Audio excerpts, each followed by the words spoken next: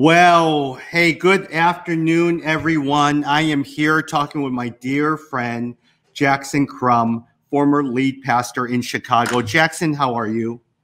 I'm well. Tommy, it's so good to see you. Well, I hope a lot of times we're talking, Jackson now lives in the Euro-Asia area now in his life. And so how is it living away from Chicago? What is it, the one thing that you miss? You know what I miss, Tommy? I miss sports. I'm able to watch the NFL the next day, because of me and a bunch of guys who got in the NFL package and we shared. But I miss sports. I miss college football, all the deep things of life, right? And of course, I miss people. We had a lot of good friendships and relationships, and I miss people. Yeah. Well, hey, thank you very much, especially the Eagles, right? Eagles and Bears are my two teams, and so both of them are terrible this year, which is frustrating, which is no fun to watch. But I'm also a Northwestern fan, and they're playing well, and I'm the Penn State fan, and they're absolutely terrible. So I got 1 out of 4. Well, Jackson, hey, thanks for finding some time to talk. Especially in this day of COVID, a lot of times I want to bring you on because of your experience leading a large influential church in Chicago for so many years, to give some tips on end of the year fundraising, especially during this time of COVID-19, where a lot of pastors have not really had to deal with it. So I'm going to turn it over to you here, Jackson. All right, Tommy. Thank you again. I love you. You are a dear friend, and I love being able to serve with you like this. Folks, let me share two key things that have shaped my thinking around money and giving in the church. Donna, can you shut these doors, Donna, please? I'm sorry. We're like everybody else at home, and noise travels. First, everything must have a gospel motivation, or it will become moralistic. If we don't think about money around the gospel and what the gospel looks like, what's going to happen is we'll just begin to think about people ought to do this, they ought to do that. Instead of that, there is a motivation, there's a strong motivation in what it means to be a giver. And frankly, the generosity of God is a gospel issue. The giving of his son to the undeserved. He gave his best in giving his son. Jesus came and gave himself sacrificially and giving to those who would never give back. I mean, we can never repay what Jesus has done for us. And in his giving, he doesn't keep score. So that's one. I think it's important that we see this whole idea around giving and money through a gospel lens. The second one is stewardship really is a discipleship issue, not a financial issue. Yeah, you got to pay your bills, no doubt about it. You got to fund the ministries, totally understand. But you have to see the bigger picture of helping your folks understand the issue of obedience and stewardship. We teach on this, or we taught on this for a number of years, and it's interesting. Many times people caught it once they moved. The average stay at our church was 3 to 5 years in the city, and they would move elsewhere for whatever reasons. And then I would get an email later saying, all that stuff you talked about, stewardship and all that, I'm beginning now to give to the church that I'm attending.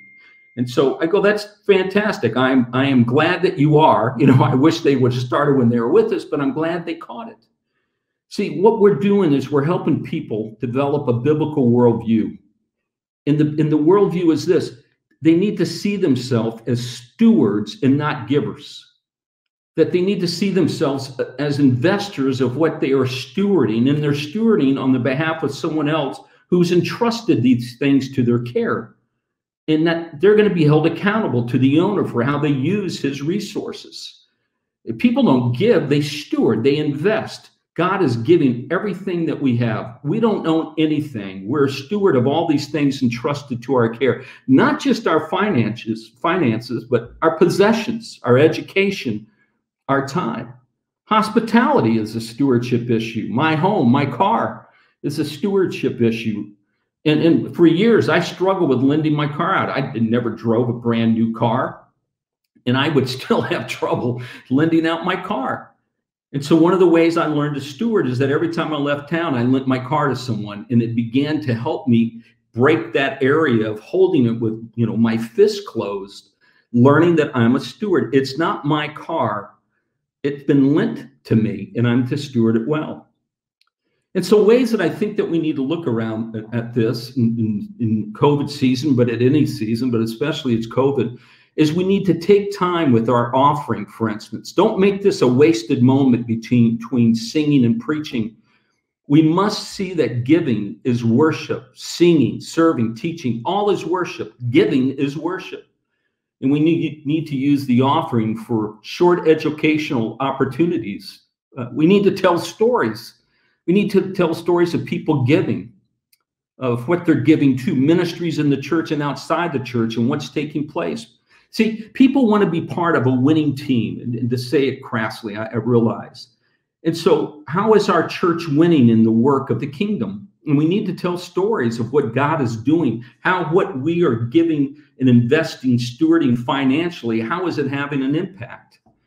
We need to thank people. And I think sometimes we forget that. We need to thank people for giving, for investing in the kingdom. It's such a simple thing, but just saying thank you guys for your sacrifices and your choices to invest in the kingdom. We need to remind people that we're trusting our elders to make wise stewardship decisions on where this money needs to go. The idea is that money in your budget, you know, we have this money in our budget that we want to give for the sake of other people and for the sake of the kingdom work. Here's just an idea. One of the things we started working on at Park toward the end was setting money aside in our budget and asking our people, where should we give it? You know, inviting input. Is it a ministry in the church or is it ministry outside the church? But helping to increase some level of ownership. And we can't be afraid to let people know how the church is doing. You know, people want to know what we're doing, how we're doing. I don't know how many times that I have been told over the years, why didn't you just tell us that the church was in a tough season? And I thought I was. Frankly, we have to over-communicate about it, because just about the time I get sick of saying it is just about the time people really begin to get it.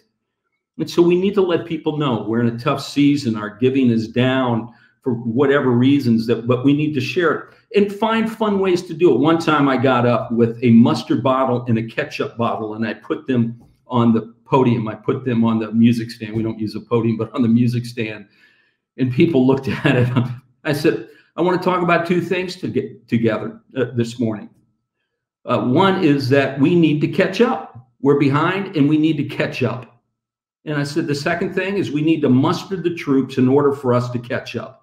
And people laughed and people thought it was goofy. But you know what's interesting? People have remembered it years later. They've come back and said, man, I remember the mustard and ketchup.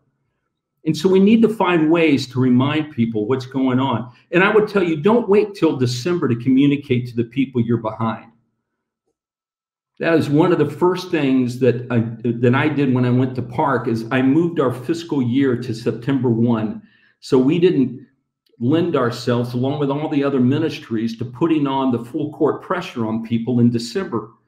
So we started that much earlier. But if it is in December, if your new year begins January 1 with the calendar new year, start your communication much earlier, letting people know where you are and explaining the why you are where you are. People want to know. They're not dumb. Bring them up to date.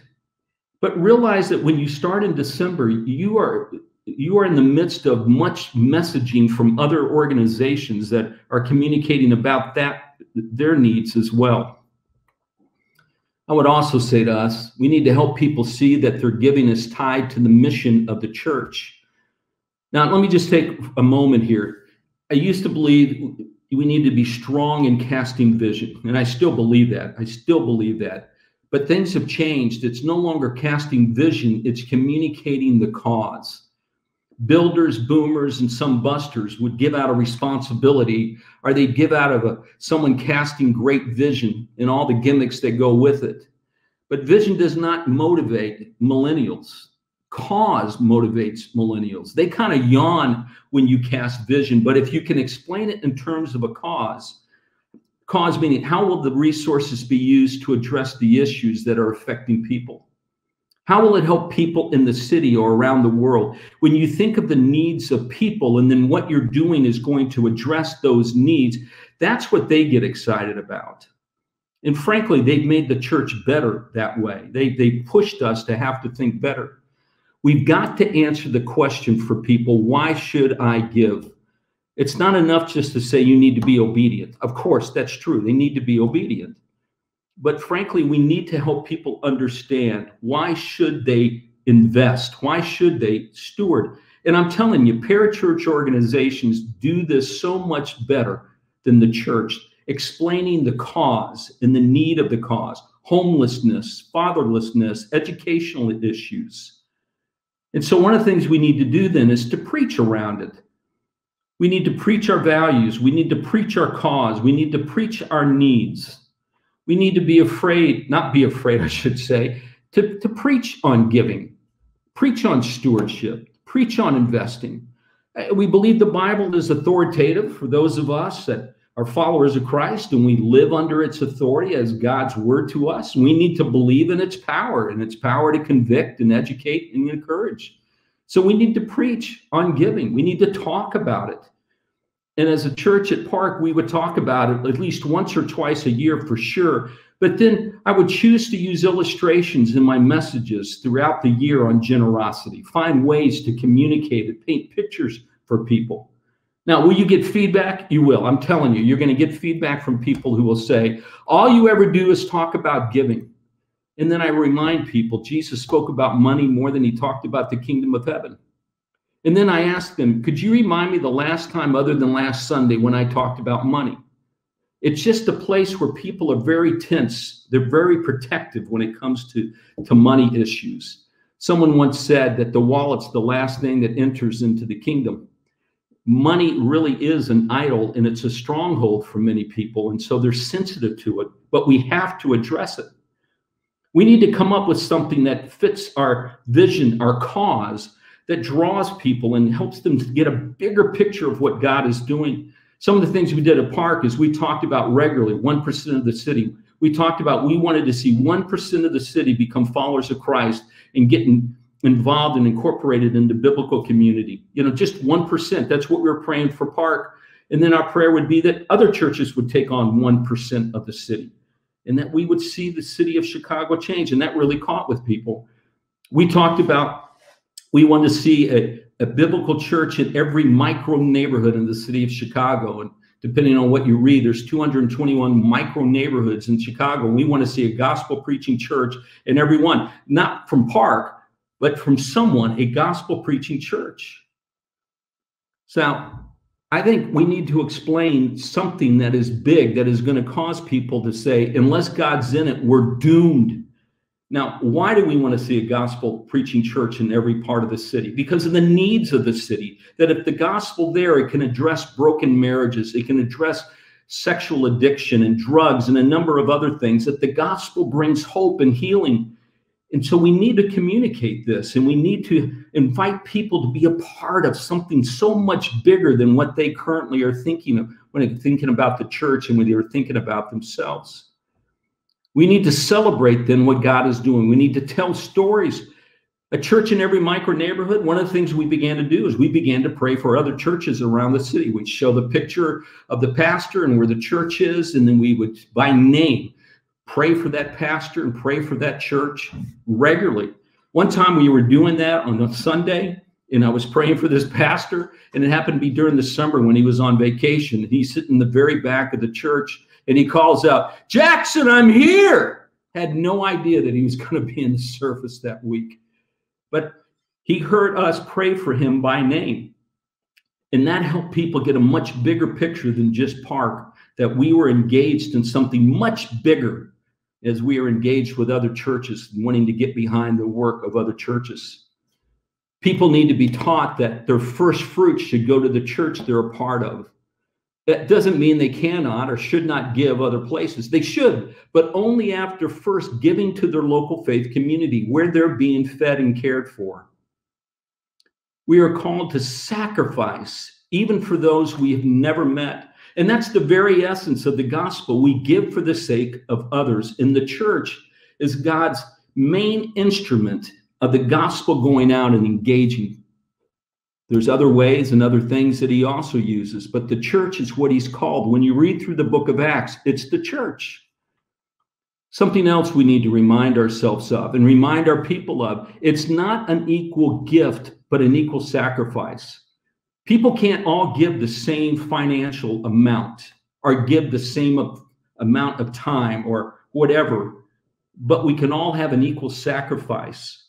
We have to steward what's been entrusted to our care. $100 from one guy will be a huge sacrifice where $10,000 from another guy may not be at all. But what does it mean for us? It's not an equal gift, but it's an equal sacrifice. And folks, I would say to you, it's important as leaders that you model for your people what stewardship looks like. Leaders need to model for their people what choices you're making. What are you doing? What are you as a family going to do? What choices are you going to make? You need to share, not so much the amount, but you need to share that you're in process with this as well. I would regularly share the questions in conversations that Don and I are having. I shared one time that Don and I every year choose to increase our giving by 0.5%. They needed to know I'm in this with them and I'm making the same choices. And if we're talking about a ministry in the city, I'd let our folks know that Don and I love this ministry, and we too are giving above and beyond what we give to our church to this ministry because we want to see this ministry flourish.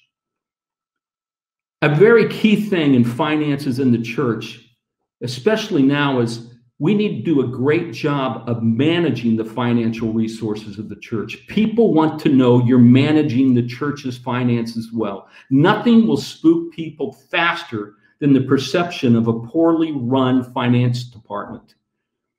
One of the things we did is we got involved with an organization, a Christian organization that was engaged with churches and parachurch ministries, kind of gave us a stamp of approval. We had to get audited every year. We had to open up our books. There's a number of things that we needed to do, but our people knew then that there was another organization that looked into things to make sure we were doing everything above board. That was an incredibly important value for me, and it's something I introduced in the first year or two of becoming the pastor at Park. We need to have training on how to manage money. Our folks need to know how to manage money. Financial Peace University, for instance, is a great program. Because a big problem with millennials, the average age at Park when I was there was 31 years old. So we had a ton of millennials. Millennials can't invest in the kingdom because they're in such debt. And so we need to help them get out of debt. They might want to give. They might want to live generously. They want to steward, but they're not able to. So how do we help them manage that? Give them classes on how to do it. And I would say, too, in part of this is we need to preach to the issues of greed and I want, but I don't need mentality that is just rampant in America. I need to have the newest and the latest and the best. We need to remind people that in the New Testament, generosity is what's talked about, not tithing. In the Old Testament, most of us know is 22 or 23% was the tithe, but you can't find that in the New Testament. 10% should be the starting point, not the ending point. Too many people do 10% and they think they're done. Instead, they should push themselves to keep learning how to live more and more generously. They should figure out what they can live on, and then listen to this. They need to choose to live below it. Choose to live below it. Live below what they think they need, not what they want. And then each raise is an easy opportunity to increase their ability to give generously. Not always to increase their standard of living, which most of us think of. I get a raise, I'm able to buy a little bit more. But if we learn to live on less, we're able to give more away. We need to stretch their generosity, just like we need to be stretched as leaders to encourage them to increase 0.5%, or for some people 1% a year. Maybe they can't start at 10%. They truly can, and they can only start at 3 or 4%. Then how do they make a choice to increase every year? One of our elders, the lead elder for our team, when I first came, for the first many years, he would raise the church's budget every year. And I said to him, man, I feel responsible for that. He goes, no, we're all responsible for that. It's not just you. We're all responsible, but we need to encourage our people to learn to grow in their generosity. Man, I'd never had an elder say that to me before. One of the things that we do practically is that I would thank first-time investors in the church. I'd email them or I'd call them and I would say, I don't know what you gave. I've only been told that you've started giving, and I just want to thank you for investing in the work of the kingdom here at Park. Just a very small way. And most of the time they would say to me, man, no one's ever said that to me. And speaking of that, I don't want to know what anyone gives at the church. There was a time I was in a church plant, and our administrator said, I think it's important that you know what people give. And so for a couple of months, I looked at every giving statement, and it messed me up. For the simple reason that sometimes the people that were the hardest to deal with and were the most demanding gave little or nothing at all to the church. Or I found myself beginning to kind of shift the way I looked at people who gave a lot at the church. And I realized I can't lead this way. So I don't know what anybody gives, and I don't want to know what anybody gives. I need to treat all people equally. I want to also encourage you too, that one of the ways you can help your people grow is to find special times for people to invest above and beyond their normal giving. Find ways to stretch them. At Park, we did invest one day of your salary toward the needs of the city. Just one day. Figure out what one day of work looks like for you, and be willing to invest that into what we called Renew Chicago for the sake of the needs of the city. And then what happens is people that have not given before find the challenge, they step in, and many times they begin to give on a regular basis after that. I think it's important too to help people understand where they can make sacrifices, like give up one Starbucks a week. You know, they go in and get that fancy Starbucks, several bucks. Just give up one a week. Eat out one less time a week. Take your lunch to work. Do a local vacation instead of flying halfway around the world, at least at one time. Keep your iPhone one more year, at least 6 more months. You know, give people practical ways that they can sacrifice, because many of them aren't thinking of it this way. But offer it to them. You know, share it as a way of an example. But remember to explain the why. What's the cause? What is this going to be used for? Just so they understand it's not that the church gets wealthier, but it's that we're able to invest more in what's taking place. One potential pitfall to be mindful of, and then I'm going to stop and we'll take some questions. Some people think that because they give, they now have a vote in how things are done. The more they give, the more they think they should have influence. I can't begin to tell you how many times people came to my office over the years of being a pastor, and frankly, they wanted to complain about something, and they would start off by going, we give to this church. You know, like that all of a sudden gave them carte blanche to be able to say or to influence or to do whatever they need to do. And I would respond, I would meet with you whether you gave anything at all. Because I believe as leaders, we should be listening to people. Of course, we need to listen to people, but we also need to help people understand that this isn't a club and that they paid their dues, therefore they have a vote. You know, that we as followers of Christ, of course, care about our church and should speak into issues and talk to our elders, but not because we give, but because we are followers of Christ engaged in the working kingdom. One of the hardest conversations I ever had was in a church plant where a guy was involved with us who gave a large chunk of our church planting budget. And we had a couple of staff, and like a church plant, you know, it was week to week, month to month. And God was doing some very exciting things. But this one guy who gave a significant amount, it just had such strong opinions. He's frankly a pain in the rump. I'll never forget, I met him for lunch and I had to look at him and say to him, if you can't give joyfully, and if you can't give with open hands, then you need to stop it. And I'm telling you what, my heart was about to beat out of my chest. He didn't answer me then. I walked all the way back to the office going, oh my goodness gracious, have I just sunk this thing? You know, thinking so humanly about this. Oh goodness, what's going to happen? He's going to quit giving. He's mad and upset. Instead of, pardon me, instead of thinking, hey, I needed to speak into his life, whether he gave $1 or whether he gave this large amount, because this is a discipleship issue with him. Again, now with all that being said, leaders also need to listen, and we need to be responsive regardless how much people give. Let me pause there, and let me turn this back over to Tommy and to see if there's any questions. Yep. Hey, thank you very much, Jackson. Are you able to hear me well, Jackson? Yep. Hey, let me ask you a quick question. I think a lot of times we're doing this on behalf of a seminary as well too. And for some of those, we've been to seminary, we've gotten our masters, everything like that. Is when you left, what didn't they teach you? What are some of the things that you had to learn along the way in your early years? They didn't teach me about leadership. They didn't teach me about church administration, Tommy. Yeah. They didn't talk at all about how to read a budget. I had to sit in meetings and have the guy next to me, a business guy, explain to me how to read a budget. And then leadership, I had to figure out leadership. And some guys have that already. It's a spiritual gift that God has entrusted to some, but others have to figure it out and learn. We all need to sharpen it regardless. But I would say administration and leadership is not something. Man, I could read a passage. I took Greek. I took Hebrew. You've been there. I did all those things. But really, the practical part of leading a church was left off, at least where I went. Yeah.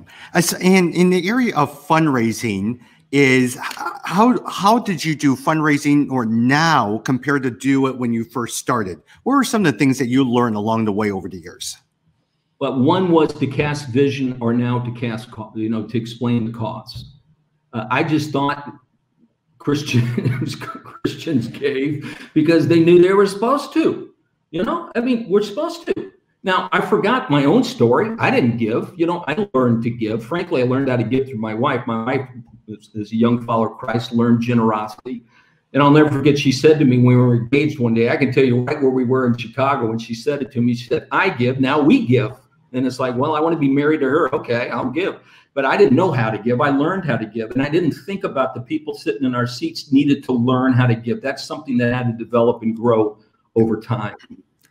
During this time of COVID-19, there are some people who are struggling with their work, struggling in terms of where their income, they've been laid off, but there are some people who have done really, really well. Talk about, how do you address both groups, individually or as a group? I think you say to the ones that are struggling, listen, here's the time for the church to help you. This is when benevolence needs to kick in. Let us come along your side. And benevolence doesn't always mean finances. It can mean a number of other things. But let us come along your side. Now, if you are able to give, that's between you and the Lord, and you make adjustments based on what you're able to do. I still believe it's important that you give something, just for the sake that it keeps reading. See, generosity breaks selfishness. When I learn to live generously, it breaks the grip of selfishness in my life. So I'd say the first thing is that this is a season for the church to love and care for you. Second thing is, if you've been blessed in this season, if that you have really financially flourished, God's given that to you to steward. So here's your opportunity to steward it well. Increase your giving for the sake of others who can't.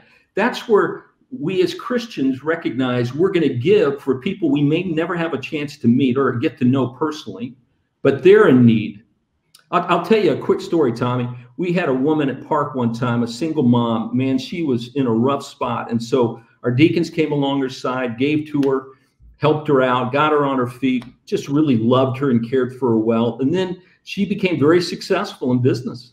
Yeah. And she came back and said, I want to give for others. And I want to invest in the benevolence ministry for the sake of other single moms like me.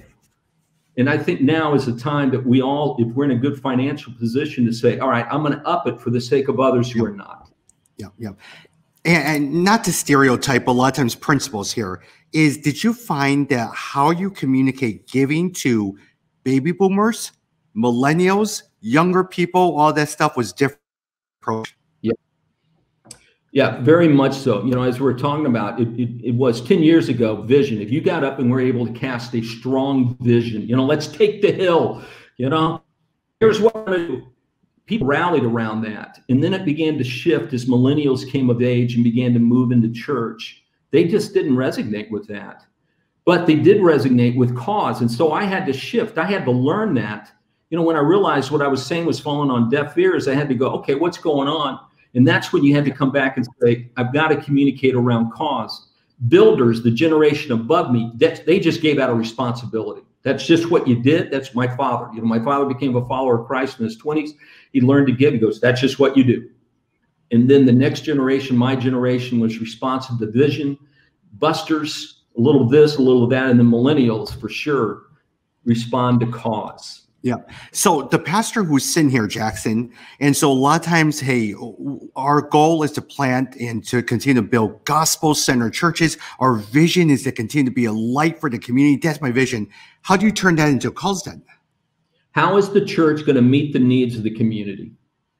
You know, there was a time that we're going to do X, Y, and Z, and just the idea of explaining that vision just lit people up, and they were responsive. But now it needs to be, here's why. If we plant a church, here's what that church is going to be able to do in the lives of people. Here's how the gospel is going to go out from the church and engage in that community. We're going to address homelessness. We're going to address fatherlessness, you know, whatever it might be. But here's what we're going to do. Here's the cause, if that makes sense, that we're going to engage in. Got it. Got it. You also talked a little bit about that you avoid seeing how much each person individually gives. Let's say a person sits there and challenges you, Jackson, and says, I actually want to know what each person gives. I will be able to challenge each person, especially if they have of wealth. What would you say to that person? I would say it will ruin your soul.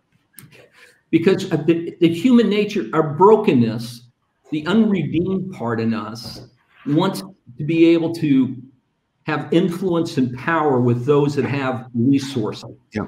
We want to be liked by them because of what we can gain from them. Man, if we focus on them, if we're able to get them to like us more, they might let us use their summer home. They might let us use X, Y, and Z, right? And it's not healthy. It's not healthy for you. I would say it's better not to know, treat everybody the same. That doesn't mean that you're not mindful of those in your church who have resources. But you'll be surprised. Sometimes the people who have resources don't look it. The people that you think have resources really don't. It's all appearance issue. But everybody needs to be challenged.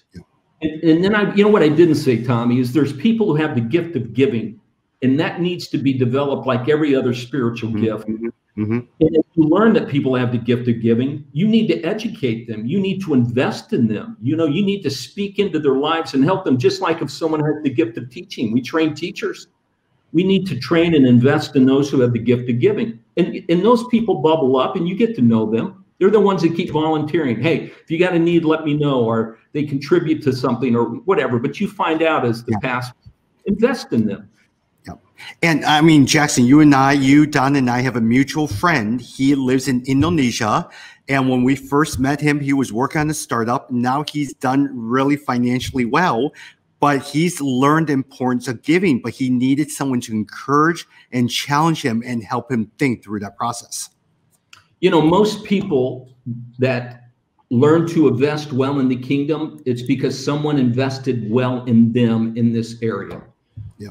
There's a couple of, at my age, everybody's younger. There's a couple of younger folks at Park that God is really convicted about living incredibly generously, to live on very little and give a lot away.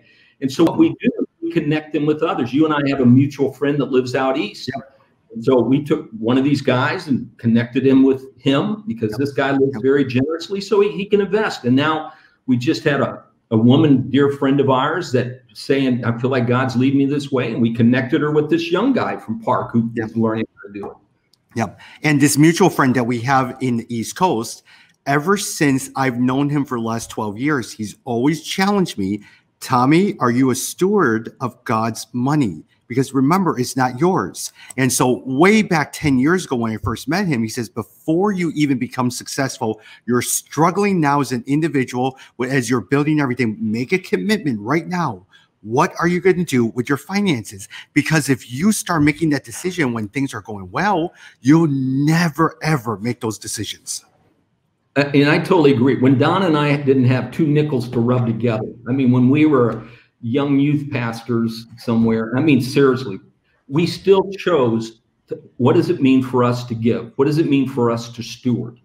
And so it was already a value for us as a young couple. So as we grew in our salary increased or whatever, then it was already part of our plan. Yeah.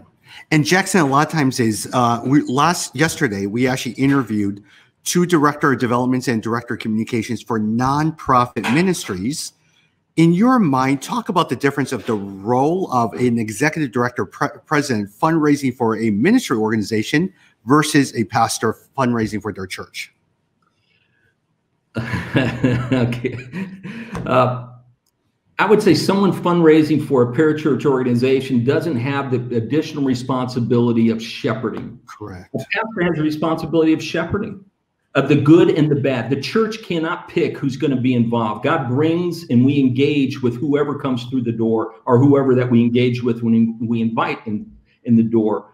And you know, Tommy, very well, the church gets all types of people, the prickly pears as well as the people who just everybody loves. And the responsibility of the church is to love and care for them.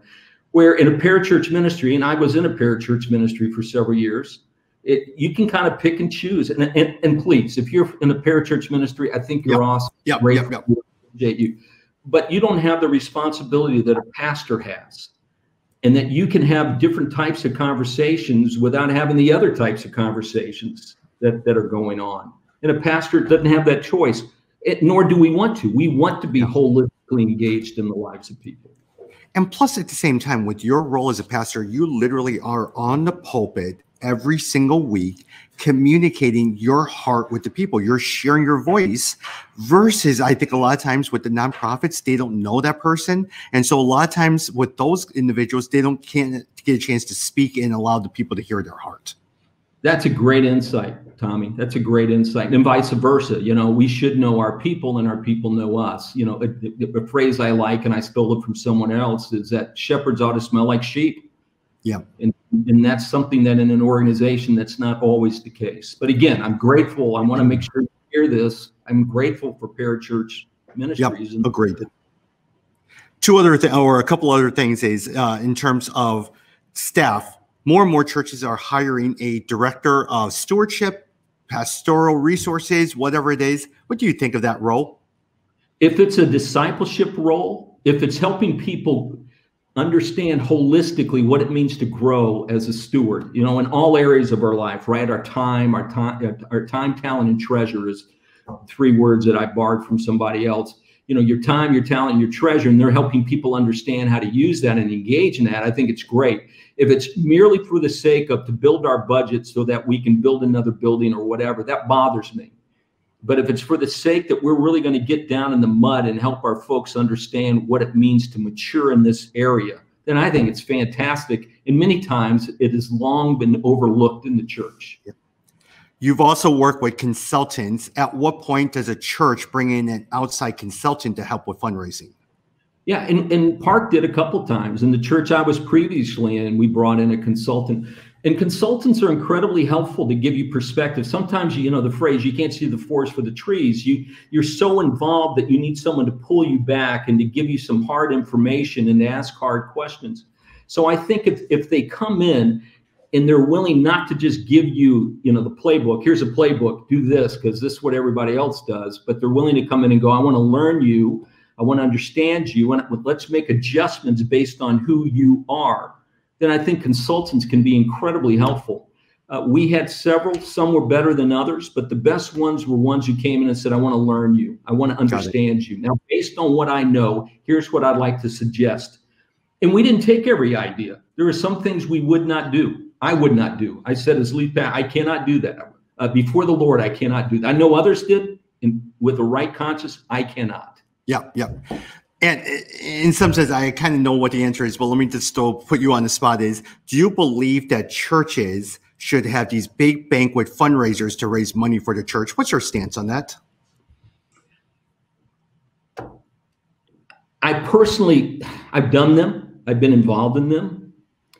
I personally would prefer smaller settings where you can interact and people can ask questions, and smaller where they can really feel like they're able to engage with you. Because people have questions and they ought to ask their questions, and they ought to be able to push back, and they ought to be able to hear from you and from the leadership things. And sometimes a big banquet feels, again, I know a lot of people do it, and it's fine for them. I would just say, I think I'd rather, and I know it's time, I can tell you, when Don and I would go through a stewardship initiative, I would say to her, I'll see you in 3 months. I'd rather have 10 smaller ones than one large one because of the interaction I think we can have. Yeah. It's far better. And know this, a lot of times for those who are watching or listening now or in the future, is a lot of times we're talking with Jackson, who has different experience, but you may disagree with some of those things. And at the same time, but I like the individual approach, because Jackson, you would probably say each person has certain passions that the Lord has placed in his or her life. How do you continue to really communicate the need that is in line with those passions, but also address any other issues that they may have pertaining to it? Absolutely. And Tommy, with that idea of passions, let me say, sometimes your church cannot do what that person wants to do. Correct. And I've had to look some people in the eye and go, listen, that's a great idea. We just can't do it here, or we're not going to do it. But let me tell you, the church right down the street, man, they want to do that. Go with our blessing. Go and be a part. Because it's more important that you're engaged somewhere than that you stay here. Or a lot of times there's certain passions that they want to give to. Hey, by the way, I know a lot of times you may not be interested in this campaign, but so-and-so different organizations in the city are doing this. Or have you ever checked this out? It shows that you're honoring with them and connecting to how they are wired as well too, and listening to them and ministering to them. Absolutely. Absolutely. Again, at the end of the day, we want to watch people grow. But I will say that I do believe the first place we need to give is to our local community, faith community. I believe that is very, very important. I think it's very biblical. But that doesn't mean it's the only place. Tangibly, I think, and I say this as an Asian, a lot of times I don't like asking, and you get to run around. As a pastor, how do you make an ask in individual meetings that is appropriate, that shows and honors the individual? And I'm telling you, for some, it's easy. I have no doubt. For me, every conversation like this was difficult. And every conversation like this was the faith walk with me. Now, what's happened many times is you sit down to have the conversations and they beat you to it. They say, hey, listen, we want to be a part of what's going on here. Talk to us about it. Other times that I would have to stop and look at them and say, listen, I want to invite you to come and be a part of what God is doing here. I've shared it with you. It seems like you've been responsive to what I've shared. You've nodded your head. And so I'd like to invite you to come and be a part of this with us. What do you think about that? Talk to me. And then I want to give them an opportunity, because sometimes people don't give. Tommy, in a church, people vote 2 ways. They vote with their feet, or they vote with their pocketbook. And sometimes someone's upset with the church, they quit giving. So if I sit down with a couple and I find out they're not giving or whatever, I want to hear what happened. What did we do? What can we correct? Sometimes it's a simple apology, but that allows you in that ask to be able to deal with that discipleship issue. Again, that growth issue with them, looking them in the eye. But it's hanging uncomfortable for many of us. The other thing I would say, make sure you do it as a couple. We offend wives when we only men. We assume instead, like in our marriage, it's a partnership in the way that we think about our finances. Include the spouse. Value them. Jackson, that's a very, very important. I actually talked with one individual, a female of means there. She says, every time a group comes and talks to me, they automatically go and schedule a meeting with my husband. What they don't realize is that you're going to insult me because I'm actually the one writing the checks every single time. And I'm telling you, it would offend my wife in the same way. Absolutely. Have you ever made an ask of a specific amount, or do you recommend doing that? That's one of the things I battle with consultants about, where they'll say you should go in and ask them. And I struggle with that for the simple reason that sometimes it might be an under ask. I think it's better if I really believe in the work of the Spirit, that the Spirit convicts and guides in people's lives, right? As we read about in John 14 and 16. If I really believe that people that are connected to the Spirit live generously and will hear God's voice, then I really want to leave that with them. Now, you could say to me, well, Jackson, maybe you're just chickening out. Okay, maybe. But I really do believe that when you leave it to them, times people are even more generous than you anticipated. Now, could they also be less generous? Do they feel like they were let off the hook? That's also possible and true. Yeah. What's a good balance? And now, before I talk about sermons, I'm going to talk about communications. As a pastor, leader, or something like that, you are on social media, you send out emails, all of that stuff. How much are you asking? Would you say, man, you need to kind of include elements of it in your email, your words once a month, or in certain periods of time? What do you recommend where it doesn't feel like you're asking too much, but you're not asking enough times? Sometimes, like in an email, a weekly email that goes out, we do pastoral emails, most of our pastors do for their locations, that it's okay to put somewhere in there just kind of an update. You know, here's where we are financially, just simple. At the bottom, just where we are, FYI.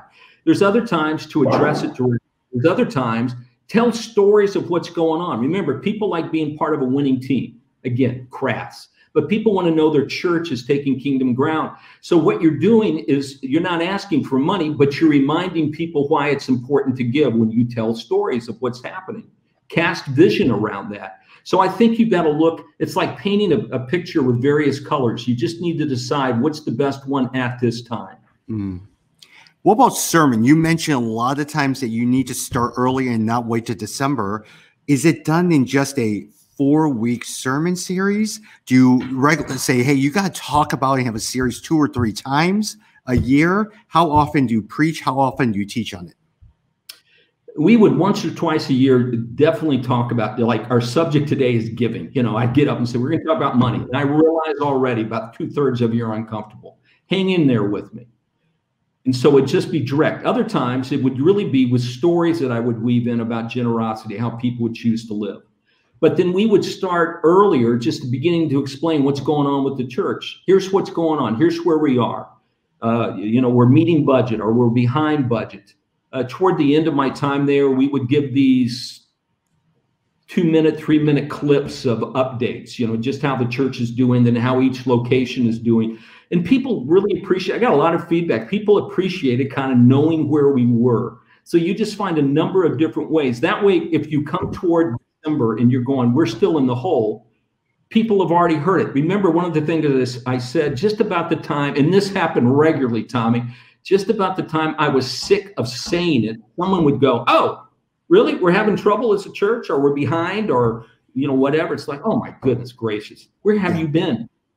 But you have to say it, and you have to say it a number of different ways in order to get it. And so there needs to be a plan. There needs to be a communication plan put together to help your church come to this place of finances. But it's also important to understand it's not just finance, it's serving. It's a number of ways, you know, to put the whole package together of stewardship.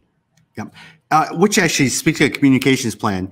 If a particular church, medium-sized, they don't have a full staff like maybe you guys once did, do you recommend that they hire part-time people like to work on finance, work on communications, or is it better to really be able to have volunteers? Is it that important that you need to hire up, even if it's a part-time person, do all these things? I think financially, having someone that you're paying that you can really hold accountable, because it's that important in today's world. You and Tommy, you and I have heard of many churches blown up because somebody ran off with money or didn't handle it well. Even in their innocence, they didn't handle it well. And it's not a good thing. Hiring someone, even part-time, even, you know, there's businesses now that will come in and do your payroll and things like that for you. You know, hiring somebody that you know that is going to do a professional job. And I'd say communication, you could probably get by with some volunteers, because there's so many people now that are so good at social media and other things that would, frankly, that would be their gift to the church. There's been times as a pastor where people have said to me, I'm not in a place financially where I can give where I want to, but I can give time. And I go, fantastic, that's great. Why don't you do this for us? And so there may be some young folks, millennials in the church, young folks, I sound like I'm 90 years old, some younger folks in the church that are excellent in this area where this could be their service. This could be their act of stewardship with their time and their talent. COVID-19 has changed a lot of different things. As you sit here right now, looking from the outside in, no longer living in Chicago, do you see the days of churches investing in buildings changing? Tommy, pre-COVID, I believe for the last couple of years, I think the mega church will always be with us. I don't think the mega church is going to go away. I think there will always be mega churches here in America and around the world. But I think the majority of churches, one of the things I read was 80% of the churches in America are 200 or less. People want to be in smaller communities. They want to be in a place where they know and they can be known. And so I think buildings help shape that, smaller buildings. And so I look back. Now, this is me talking. This is me. This is not the elders at Park. So this is me.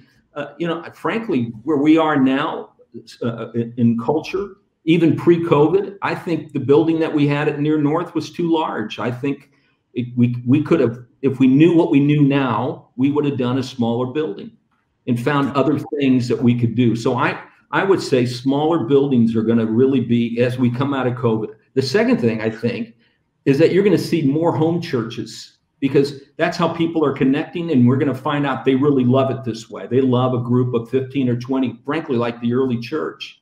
Tommy Barnett just came out and said a couple of things that were interesting. 1 out of 3 churches will close because of COVID. No, 1 out of 5 churches will close because of COVID, and 1 out of 3 regular attenders before COVID will stop going to church altogether. Yeah. So church is going to change. And so now is the time. Frankly, we have this period of COVID to kind of reshape what the church looks like, how it should look like, how we can get smaller, and how we can be more nimble. And this, if I can say this, COVID has been a gift to the church. Now, the question is, will we make enough adjustments that we just don't go back to normal when it's over? Correct. As a lead pastor, you look at your budget and you're dealing with cash flow, right? And eventually we're actually going to do a session on cash flow and everything like that. But the Lord has placed on your heart to really increase the budget. But you're sitting there, man, it's going to give it type. I feel like so strongly that I'm being led to. How do you balance those two? How do you stretch your people faithfully, biblically, gospelly, versus what's just feeding your ego? So you really have to, that's why I believe in the plurality of elders. You go to the elders, you share this, you guys pray, you fast together, and then you really ask the question, God, are we hearing from Jackson? Are we hearing from your spirit? Is there unity around this idea? And I believe that firmly, that the Spirit will speak to the leaders of the church. And there have been times that our leaders were great when they just said to me, because I am a vision cause person, man. Let's make it happen. Let's go. Let's drive this baby. And they would be very good to go, I don't think so, or at least not now. And so I believe in the plurality of elders, and I would stop. Okay, all right, that was me. I was listening to me. I called it the Spirit, but it was me. And other times there would be unity and say, absolutely, this is it. You're right. And then they would add some things and we would tweak it and would come out in a much better place than what I brought in. So I think you have to really go to other people and say, talk with me about this. Yeah. Too many times that we think we're Moses and we've gone to the Mount Sinai and come down with the 10 Commandments. And I don't think in the church, in the New Testament church, I don't think that's the best, healthiest way. I think it really is the plurality of elders with people functioning in their gifting. If you have the gift of leadership, allowing that gift to come out, but with wisdom and discernment around you. Let's spend the last section on power and money. We've seen in the news today, different ministry leaders have fallen because of the issue of power and money. As your church gets bigger, your budget gets bigger, and suddenly you get invited to speak in the private planes, to large honorariums. You surround yourself with staff who are afraid to challenge you. No one says no to you anymore. And then those staff really enjoy the perks of the private planes and all that stuff. How do you protect yourself? It's sad, isn't it? We just read about one last week, didn't we? Another guy. And It's heartbreaking because it's credibility for all of us. We all get tainted, don't we? We all get painted with the brush, and not one of us is without sin. You know, we all have our dark side, every one of us, without the work of the Spirit in our lives. I would say what's important is accountability. You know, one of the things I love about my wife, she loves me, she supports me, she encourages me, but she hadn't read my press clippings. You know, if I throw my boxers on the floor, I still need to pick them up. She's not my maid, she's my spouse, you know, she's my partner. And so that's important. And then to have people around you. I've said to the elders a number of times at Park, I don't want to go to a church where the lead pastor gets his way. It's not healthy for the church. Now, is it frustrating at times when I believe I've come down Mount Sinai and I've captured God's will for us as a church? Yeah, I would love to be able to get my way. But I've learned enough over the years, it's not healthy. It's not healthy for anybody. So will people say no to you? And will people redirect you? Because when you don't hear no, you begin, you know, they talk about absolute power absolutely corrupts. And in our fallen nature, it just appeals to us, our ability to be known and to be recognized and to be egos to be fed. So are there people in your life who will look you in the eye and just tell you the truth? I had an elder at Park, and in fact, we're still friends and still keep up with each other, even though we moved halfway around the world. And the thing I loved about it, he would tell me the truth. He'd look me in the eye and just tell me the truth. He would disagree with me. No, Jackson, I don't think so. And I got to tell you, the first couple of times it caught me off guard. But then I found myself gravitating toward him because I hungered for someone to be honest with me. Yeah. I mean, there were other people, but this elder in particular, I just loved him for that. Yeah. Let me push you a little bit like that. In some sense, what goes on internally inside the life of a leader is a lot of times all of the people who we've read about who have struggled or fallen or accused of certain things, they've all had elders around them. They've all said they've had accountability. They all have things in place, and yet they still manage to buck the system. What has to be going internally inside of you to make sure that all of these things that are said around you to protect you from this is working? You believe you're above the law. You believe that you have a right to some of these things. And frankly, Tommy, a lot of it is stress. There is such stress. I don't think it's ever been harder than now to be a pastor. I'll be honest with you, man. I think it's incredible. I tell the young pastors at Park, there's never been a harder season to be a pastor. What we do is we begin to lie to ourselves. We begin to create a story that I need, that I deserve, that I should have. And then we lie to those around us. You know, accountability is only as good as the truth in which we're willing to share. And that's why in accountability relationships that I've been in, and I got this from somebody else, the last question I always say, will you please ask me this question? Have you been truthful in all your answers? Because it's one last check. It's one last check. But you'll find that people who say I have accountability, that somewhere they began to lie. They began to run through one stop sign, and then they found it easy to run through the next one, then to run through the next one. Because they begin to spin a narrative about themselves that they're bigger than this. Yep. And they're above the law, so to speak.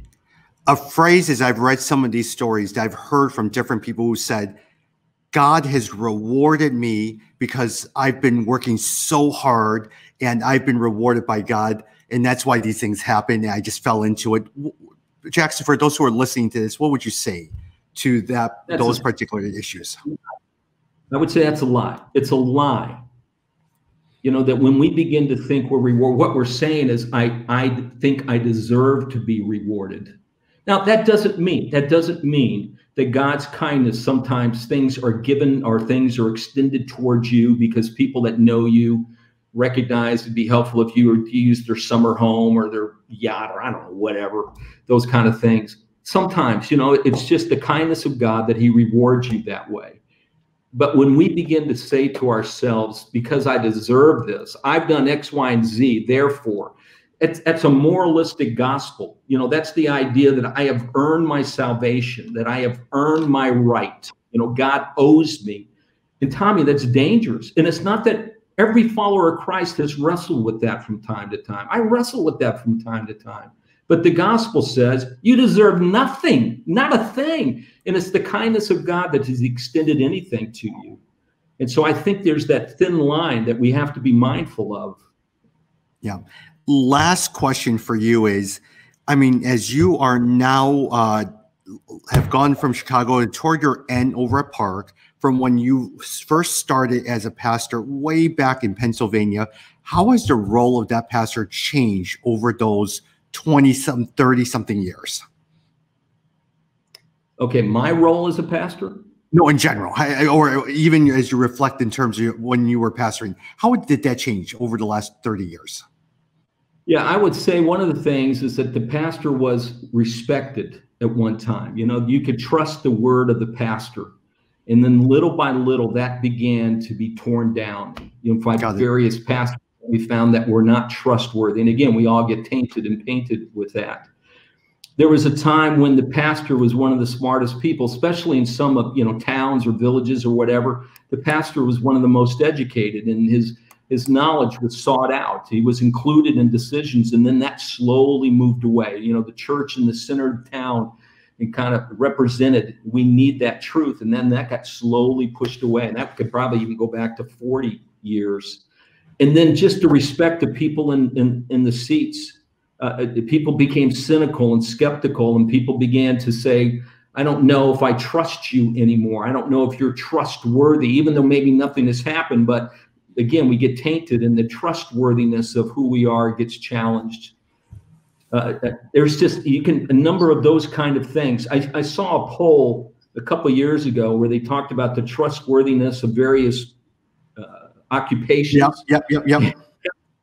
Was way down the line, you know, next to used car salesmen almost. You know, it was way down the line. And so we've lost some of that. No, that's good. Hey, as we wrap up, as time is end the year comes, what's your encouragement for those who are listening here today? I would say, you know what, these are incredibly exciting times. Honestly, we have a chance to reinvent the church, to come out of this much stronger. The church has always done its best in the hardest situations. You can go anywhere in time and history. We have always flourished the best in the hardest of situations. And so we need to ask ourselves, okay, not just how do we exist, but how do we flourish as a church? How do we really get after this and say, okay, let's use this. God's got a plan. This didn't catch God off guard. And so he has a plan for the church. God, what is your plan for the Big C church? And let's engage with it. You know, Tommy, I read an article the other day about Newton, you know, the guy that described gravity for us, the laws of gravity. You know, when he described the laws of gravity and figured out calculus and a couple other things, it was during the plagues in England in the 1600s. He was sent home from school. He was sent home, I believe it was from Cambridge. He was sent home from Cambridge, and while he was home is where he figured out some of these things. And so the question is, what are we doing through the COVID? You know, what are we going to do for the sake of investing and building the kingdom? It's a great time. Let's figure this out. Yeah, thank you. Hey, I'm sorry, I probably can't end this without asking you one final question, Jackson, because a lot of times I actually didn't hear this from you. After the election, you would have had to address the entire church. We didn't get a chance to hear you. A lot of times on both sides, they're just frustrated, either one or the other side. What would you have said to the congregation after the election? Just broadly, right? Yeah, just broad principle. God is still God. You know, all this stuff falls under his sovereign control. 1, 2, please, let's not make politics our religion. You know, our religion, so to speak, our faith is based on Christ. That's who we worship. 3 is that we've got to learn to be able to engage with those who disagree. Never before, like we see it in America, I believe, never, at least in my lifetime, have we seen people split over political issues like they are now. It's unbelievable. We lost our ability to graciously engage. So as followers of Christ, we need to respond to each other as the gospel has responded to us. Be gracious, be kind, be accepting. Can we disagree? Absolutely. Can we verbalize it? Absolutely. But let's make sure that we are Christians before we're Democrats or Republicans. And then, regardless of who the president, we have a responsibility to pray for him. And so let's pray for him. Let's pray that he leads wisely, regardless of who sits in that office. We need to be praying that. But that's what I would broadly say, Tommy. Got it. Jackson, thank you so much. Hey, by the way, it's evening time, and I know you have to go to bed soon, so I just want to say thank you for just staying up and doing this with us. Man, you're welcome. I always enjoy being with you, Tommy. You know you're one of my favorite people, so thank you for inviting me. We'll talk to you. Say hi to Donna. And for more information, go to www.thegrowthcenter.org or actually .com. So Jackson, thank you so much, and we'll talk soon. All right. Bye-bye.